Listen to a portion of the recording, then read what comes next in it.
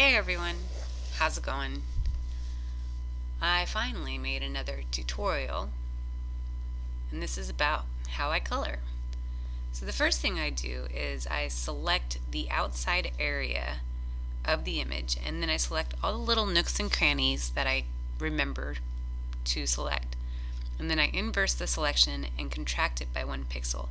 That way I can just fill it completely, and then when I fill it, I usually go for the general skin color I'm trying to have for the image. And then after I do that, I clean up the little places I missed or the sharper edges that the selection didn't get, like those right by the stems of the rose. I go through, I check everything. The hair always has little bits and pieces that didn't get cleared away, and I erase them out. Then the legs and the shoes, and then there's one I miss, but I'll get to that one in a little while. So after I do that, I create a clipping layer above my base color, which is what I call that one, and I'll use that one several times throughout the image. And when you do a clipping layer, what it does is it doesn't go outside of the colored area. So you see right there, I'm kind of scribbling all around. What that does is it just makes it a little easier, so you're not erasing constantly. That's why another reason why I do the base color too, because it kind of makes it easier to get rid of any outside lines, and that's why you kind of want a really clean base color too, where you do have all the sharp points taken care of and stuff like that, erased and cleaned and all that good stuff. So I go through and I color. Some of it's a little tedious. I mean, she has a moderately shaved head, and so there's lots of kind of wild hairs going along this inside there. And I don't color the eyebrows with the hair. I do those separately because I think eyebrows, they're usually a little darker than the main hair. I think that's how most eyebrows are in real color, in real people land. So what I'm going to do now is I'm going to scribble out the outside of the hair and make sure it's a closed line, and then I'll use the paint bucket and fill it in, and there's always this little extra white line around everything, so usually I just fill that all in. But it does make it go a lot faster, and it's a little bit cleaner to do it that way. So I keep the hair after I choose the color I'm happy with, which is Command U. I keep the hair as like the first layer, and then from then on I don't have to click the clipping layer every time. So the shirt's going to be underneath the hair, so I can kind of go wild in the coloring of that as well. So you're not going to see any of those scribbles because the hair layer is covering the shirt layer, so you won't see any of that. And it's just like, little cheat sheet stuff. I obviously color very simply, and I don't do big, elaborate, lots of shiny things. I just color the cell coloring the way that animations, I guess, do. So I try to stick to that kind of idea. Although later when I do the shadows and highlights, I do use more of a painter style brush to get to the more of a painter style, which, not that it's painterly style, it is very cell shading like, but it is more painterly because I do use a lower opacity and a kind of a translucent brush. So through the rest of the next couple minutes, I just basically fill in all the colors that I need. So her pants, her shoes. Whenever you see me cleaning up the lines, that means that next item is going to be above that item. So like the shirt, if you look there, the shirt is covering the top part of the pants, so I don't need to worry about deleting that. You'll see me grab selections after I finish each piece, and what that is me doing is I'm deleting the scribbles outside of the line, because if I let go of the clipping layer, then it's going to show the scribbles, which I did that at one point later in the video, so I'll show you what I mean by that. So I'm almost done with the base colors for all of it. I'm just gonna have the rose and then her eyes next. Oh, and the star tattoos too.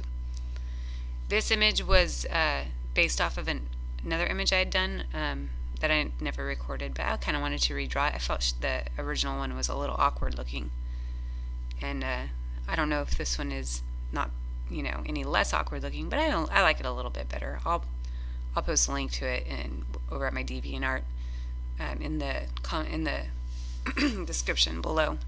Sorry, my voice is going out, and I believe it has something to do with allergies. So another thing I had done before I started everything was I made the line art. I put it into a multiply rather than having it normal. The multiply makes the lines pop out more. There it is. That's the one I forgot. The multiply makes the lines pop out more, whereas if I had just stuck with that basic kind of reddish brown gray color I had originally, it would be kind of dull. So the multiply kind of made it more of it made the color of the line art, I think personally, I think it makes it pop rather than just keeping it how I had it originally. So I'm going to finish up these hairs. I'm going to do an overlay on these stars because they are covered in hair, so they're not going to be as blue as the stars on the skin. So there it is. And so now we go into the shading process. There you go. See the flowers right there? That's what happens if I don't delete the scribbles. So you got a scribbly, you'll have, the scribbles still exist until you delete them, is what I'm trying to say. So I take my base layer and I make a copy of it and I place it on top of the entire image. I'll use that just for a little bit of depth later on. But what I do, and then I shut it off because right now I'm just more focused on making sure the colors I pick for the shading and the highlight are more matching, because it's more, you know, I have to get this part done without the multiplied color base that I put on top of it, just so I can see that, you know, my colors match and everything like that. So I had just taken the base layer, the base color layer again, and I copied that again, and then I deleted all the other stuff from it, and I made it the skin color, and then I kind of pinked it up, made it a little more pink. And then you have to put on the transparent layer. There's a name for that. That just is totally escaping me right now. And that will prevent you from going outside of the actual layers color section. So by coloring with the transparency selected, I'm not going to go into the hair, I'm not going to go in the shirt, I'm not going to go into the stars. It's only going to be the skin layer. So, and what I do is I usually go a little off color. It's gone now, but where I go a little bit more of a red tone than the actual original skin color, and then I make it more in the darker red. So I don't do the blacks, the grays, you know. I try to get more of a warmer tone, and I try to do the same thing for the highlights too. You don't just go, oh, it's a highlight, it's white. You go and find a nice lighter tone that is complementary and makes it stand out the way you're trying to get it to stand out. So after the first initial, and I always check to make sure it's coming along the way I want it to. So after I do that, oh, that was a cat jumping on my controller, my keyboard. After I do that, I check the tones, and then I do one more layer of shading that's a little bit darker, and that always seems to kind of make it pop just a little bit more. The shoes, I never spend very much time on shoes. I really need to just spend a week drawing shoes in various styles, like those crazy high heels that people wear, and everything's kind of based on a Converse in my world because I wear Converse a lot. So this is just me. I had a hard time with this rose. I could not get a color match for it, and so you'll see me restart again. It looked grayed out. It didn't look like what I was trying to do. I wanted it rich, and it looked more like white out than anything. So I think I eventually go into the contrast and brightness and contrast and kind of play with that to make it look a little bit more natural. This looks really brown, and I don't know if I'm really happy how that rose actually turned out.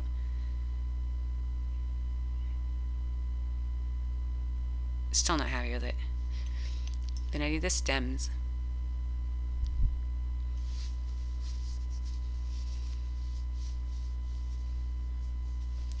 Tattoos didn't need too much. They were just little bits of highlights for them. The pants, same thing.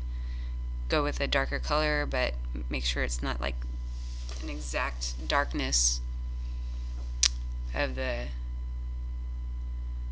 pants themselves. Fun fact, if you leave the I need to look up that word. I should be Googling that right now. If you leave the layer lock on, you will be deleting to the background color of the program, or that you have. So like it would have deleted to a gray. So you have to take off the transparency lock. Oh, I need to have a little list of words next to me. All these techniques can be used in CS4 and probably CS3. I'm using Photoshop CC, but everything I am doing here I learned with CS4. And so these are all the same methods that you can use on Photoshop CS4 and all the same tips and tricks. One thing is you cannot select all the layers and put the transparency lock on it. You have to do it one by one. And that I'm happy they fixed that in the CC, because that made my life saved me like 2 seconds, but I appreciated it anyway. Shirts and pants don't really have highlights unless they're leather, and this girl's not wearing leather. She's just wearing a regular old t-shirt.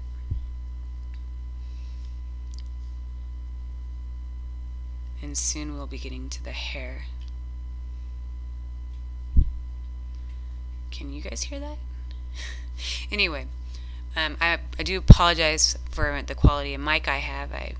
They only had one at Best Buy, and it's the one I bought. So I know there's probably this hum behind everything that is very loud, and I do apologize for that. My sound quality, I am not a sound person. So this is me in the hair. The hair, I use a really great brush, and I actually got it from Loish. L-O-I-S-H. Loish is how I say it in my head. I am probably saying it completely wrong. She's such an amazing artist. I've followed her for years over at Tumblr and DeviantArt, and she's such an inspiration. You can go to her page, Loish. Just go to her DeviantArt. One of her pictures will have a link to all the brushes that she uses, and they are great. When I am doing the detail, the shading and stuff like that, I use her flat round brush, and I keep it at, like, I believe it's it looks like it's a 79 transparency, but I usually keep it at 80 unless I'm going a little lighter in certain areas, which then I'll drop it down to 60. When I'm done coloring the shadows and highlights of the hair, I go back with a large airbrush and I kind of go around the image with it. One of the cool things I've learned from watching Mark Curley's videos so much is that, and it's just like when you're drawing an apple for art class, even though there's a highlight there, it is still darker because there's a whole other side to that we're not seeing, and that's where the shadow's hitting. So I always put a little bit of the airbrushing on the back part of the head, even though that should be where some of the even though that is where the most highlighted area is. There technically is another side. Well, not to her, I draw 2-dimensional, but if I drew 3-dimensional, she would have another side. So, and if this was 3-dimensional, you wouldn't even have to worry about seeing her face, because it's all hair, so all you'd be drawing is hair. Anyway, so I always use a texture on my artwork. It's a specific texture. I'll put a link in the description below. It's free, but it's always awesome to give the people who let us use that stuff credit. So by all means, stop by, use it, and thank him for all or her. I actually do not know. Thank them for all the great stuff they do. And I have a cat playing around here, so if you're hearing weird noises, I apologize.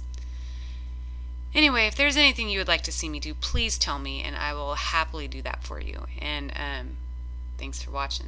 I really appreciate it. Bye.